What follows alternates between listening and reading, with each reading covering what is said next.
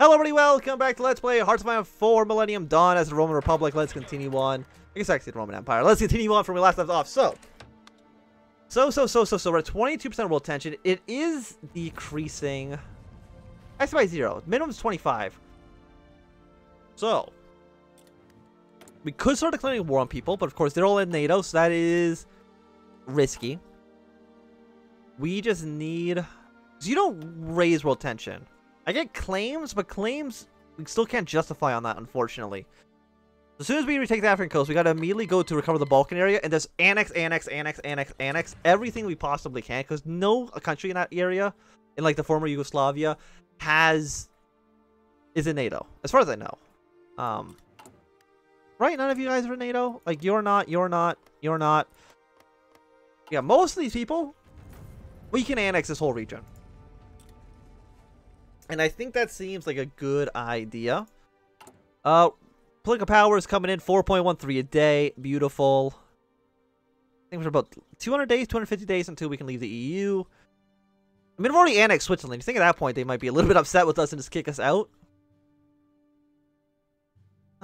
Europeanism is still just like so high. Even in our own country, 95% of people support the EU, but... You know what? Okay, so Syrian Arab Republic has taken 6 states. They've won their civil war. We gain claim take. So we actually gain war goals for doing this. Going to political power is expensive, and I'm going to be getting it for free through here. Through my actual events. Japan. No, I don't think we need to deal with you right now.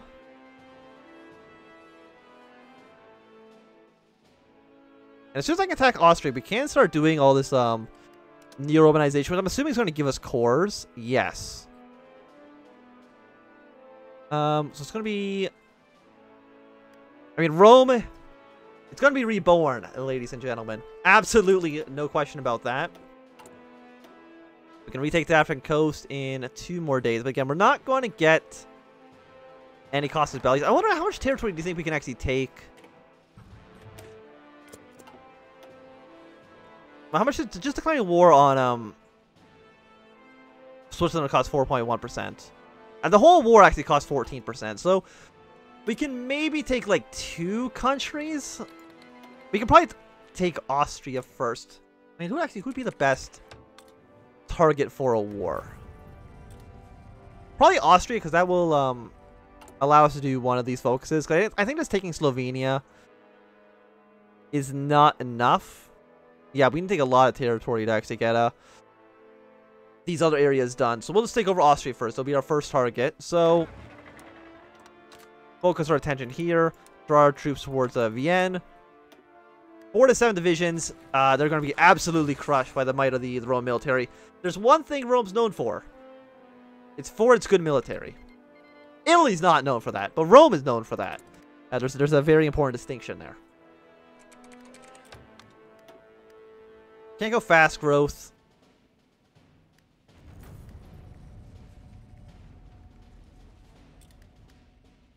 I mean, could I go for a more military's budget? Output jumps 15%.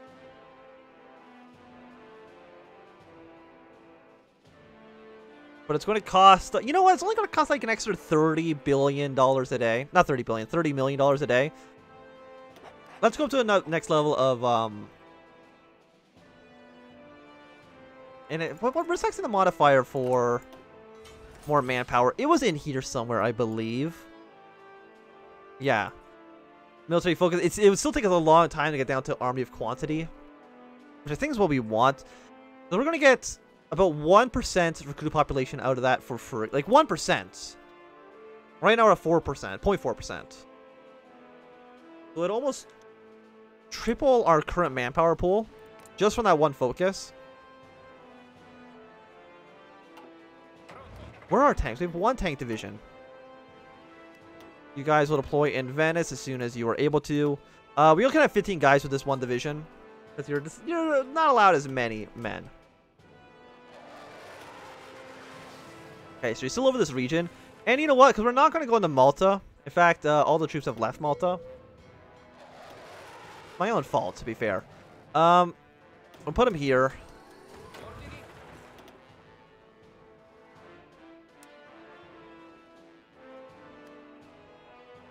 Are you also... Okay, so yeah, you're just gonna airdrop in Vienna. I've never really used the paratroopers much.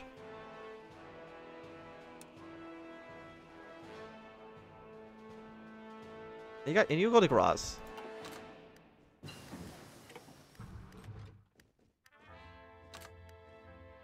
We'll see how that works out. I mean, they're going to be a major city, so they should have enough supplies.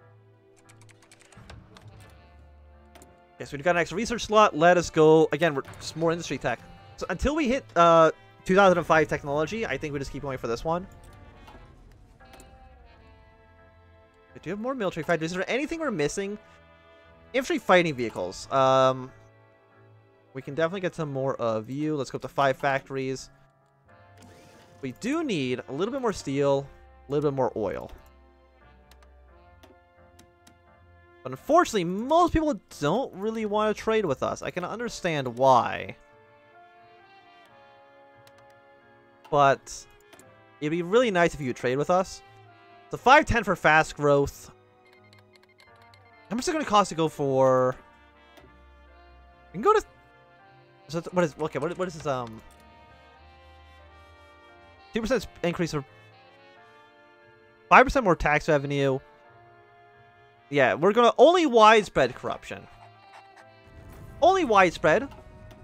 Not, you know, crippling amounts. So we have 23 more days. One of the following must be true. Is that war Montenegro? Montenegro does not exist. So I am ready. All of you guys have no idea what's coming. We're land in Vienna, land in Graz. That should give us... Let's see, 10... I think they've just modified it, so every major city's 5. Can anybody else be airlifted? We're gonna go probably not.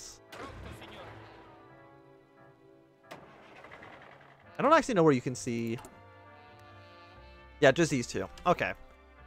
Unfortunately, you know what? Because they can actually pair drop, and I have to see a decent amount of planes, for these smaller countries, I can probably afford to train some up. Like, I'm pretty sure they're probably pretty small. 18 combat with... You know what? Delete this. We're just going to train a ton of these tiny units. 11, probably a little bit overkill. Let's just go for 10. And they should build pretty fast. They need CNC equipment. We're only going to build one line of this. These guys are high priority. Give me my paratroopers. Because for like these smaller cities, other than like Croatia, it's going to be a little bit more difficult. But say if we're fighting Hungary, we have all our troops on this front line, we can probably just land in every one of these cities behind them. The AI shouldn't have any men back there, and they just capitulate.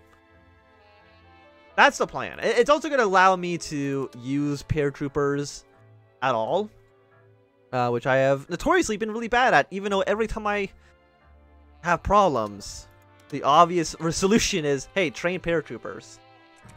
Do you guys actually have aircraft? No. Okay. That works out pretty well for me then. I don't know how much... I think declaring war on them is not going to get enough points for Switzerland or Austria to join a faction. Because technically, there is no faction yet.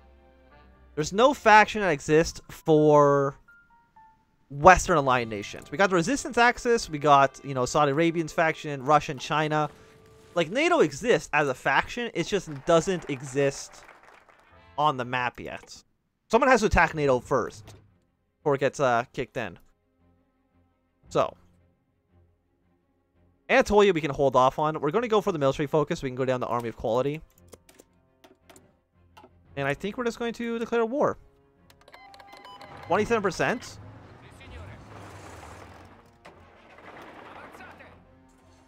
We're going to wait for the Austrians.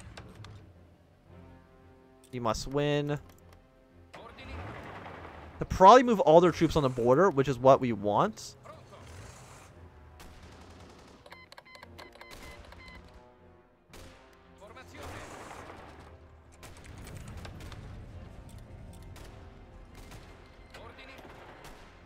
Okay, so you guys are going to go to this airport. We should win both of these fights. So you actually don't connect there. Okay, you could do something like that then. When the time comes. Thank you, everybody, for your generous gifts. So, we should have air superiority, which we do. No units assigned to this mission.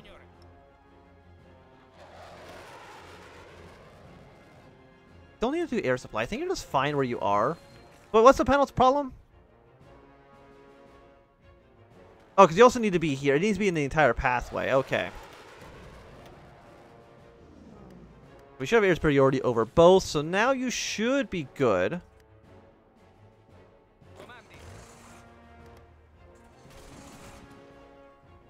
And I believe now you can probably just do like the airdrop. We took Roz, we took Vienne. Got them down like half a capitulation, and that should mean that this other truck... See if we can actually just march to these cities. Because if I just had enough paratroopers, we could have landed in every one of these cities and have just won the war, basically immediately. Okay, we do got a Humvee. Who's like the kind of trash one? You're slightly bigger. Okay. I think for right now, you just hold the city.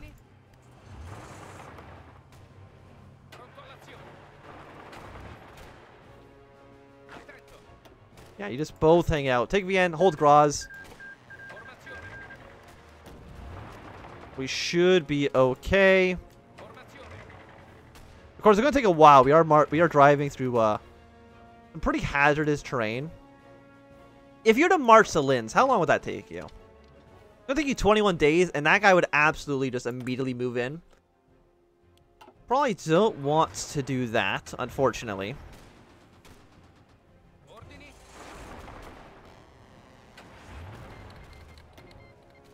Okay, so you should be able to hold this line.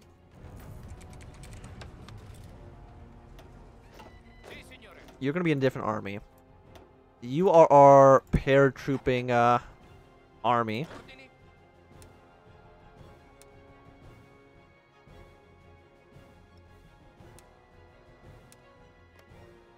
Then another line, let's say from here to Linz. I want this. No, okay, half of you on that line. And if you can just like do that right away. Yeah, we did take this city, immediately landed, Austria's capitulated. Paratroopers are really good. Why don't I use them at all? The great questions. We're at 39%, 39% here. I mean, I do have more people I could attack. These two paratroopers that I have, we're going to immediately send you both into Orange Army. Delete all your old plans, because I don't think they matter right now. Paratroopers here. Who is next in our list of people we need to kill? I mean, we have a bunch of options. By the way, do you let me join your faction yet? Not neighboring faction member. Okay. I mean, I could just start attacking everybody. But who would be the nicest to attack? Also, I would like to... I don't have 15. You know what? I'm going to take out a bunch of loans so I can core this territory. It's going to take us 150 days. Okay. Well, it's a little while. But money's no object. Let's take over Slovenia. And I think you guys are going to be ready for an invasion of... We could just attack, like, Croatia at the same time.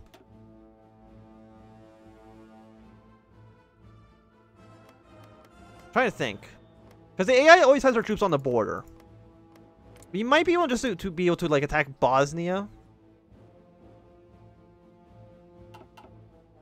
With just paratroopers and maybe be able to win. Because I'm trying to think. They'd have troops in this province, and that city. So this would be 12 out of 15. Is that 80%? Is that 80%? Calculator. What is 12 over 15? Oh, shit. What is 12 over 15? It's exactly 80%, which is not enough for capitulation. So, I mean, how many troops does Bosnia have? 8 to 15. Okay. I'm trying to think. Bulgaria would not. Wait, who would have cost of bellies against? That cost of bellies against the entire Baltic or Balkan region.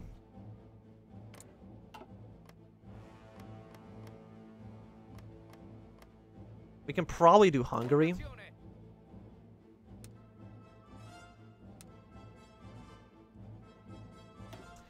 If we move our aircraft a little bit closer, let's say we go to here. And you guys will go to this airport. You know, we'll see what happens. A bond agreement doesn't make any difference to us. You guys have 1 to 3 divisions. We should be able to crush you pretty easily. Yeah, so now you can land. Okay, so we'll do that. From here to Budapest. You gotta draw like a bunch of these things. To that city, and then go from here to there. Let's like at least draw the lines for now. Once we go to war with Hungary, they should move all their troops on our border.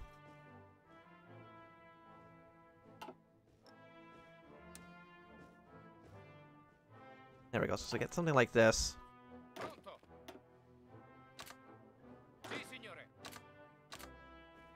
It's kind of hard to click on these because they are shaped a bit strange. But as long as you guys can do something like that, well, it'll be looking good in our favor.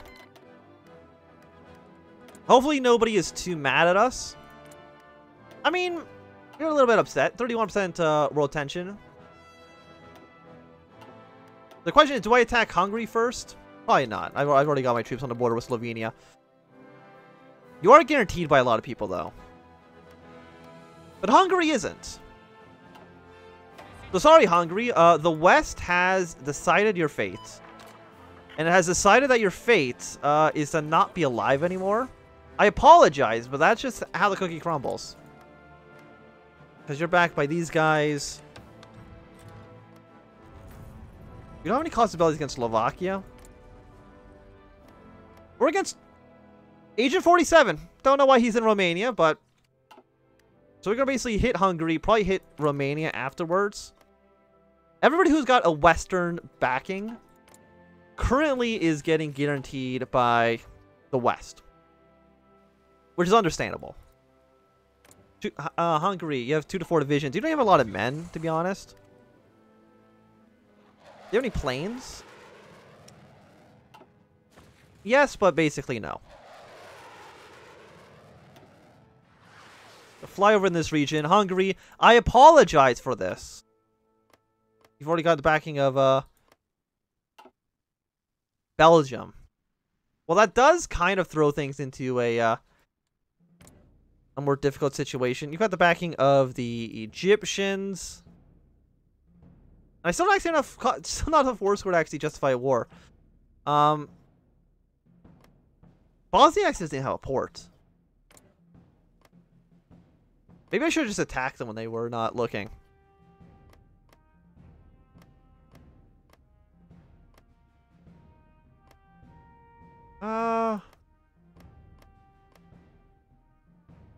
But I mean, being at war with Belgium doesn't invoke NATO. I'm like 99% sure. I'm going to save the game just in case I screw this up. But being at war with Belgium is not the worst thing in the world. Because again, it doesn't trigger NATO unless I attack them. That's kind of like the whole thing. That's the whole point of NATO. So, if I declare war here... Belgium's joined the war, but I don't think that matters.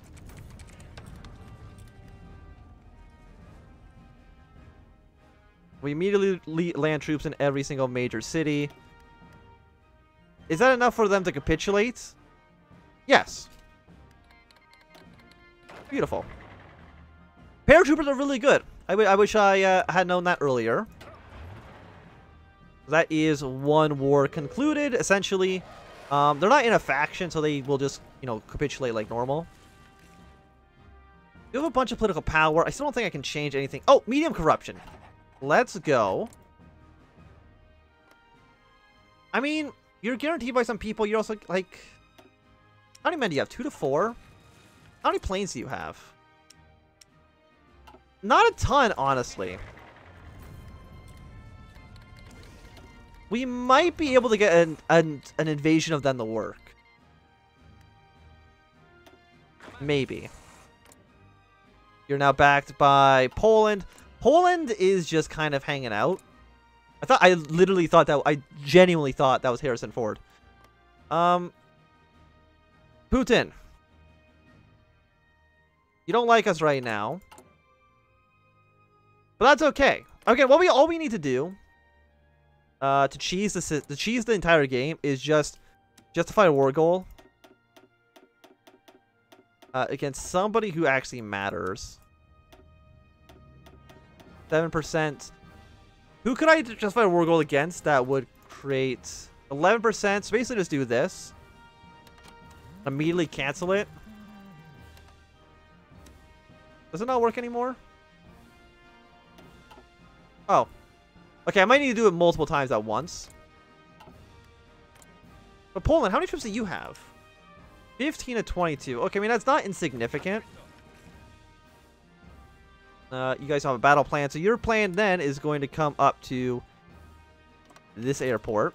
We will send over the fighters. Well, not the fighters. We'll send over... you know, we can actually send over everything, I think. Well, almost everything.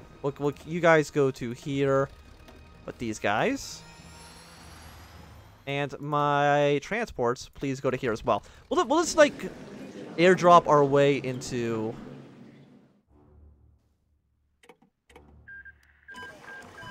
We're just going to airdrop our way into Belgium.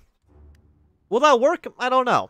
I can offer them a ceasefire, but that's for cowards, and we're not doing that. We are getting 4.02 political power. I mean, a map... It's a bit of a mess. I will admit. It's a bit of a mess right now. But can I just land in all of Belgium's major cities? I think it's possible. Again, these troops were extremely cheap. I'm kind of fine losing them. I just don't know where they would keep their troops. Like, if we're not bordering, where does the AI normally keep its divisions? I would imagine, like, if I had to take a guess, I would say the port is where the AI defaults this thing to.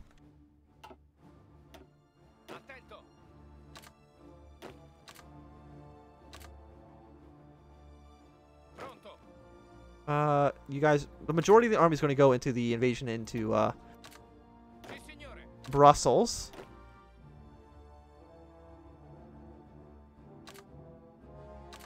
Please let me click this one right here. I know it's hard to... There we go. So that is now done.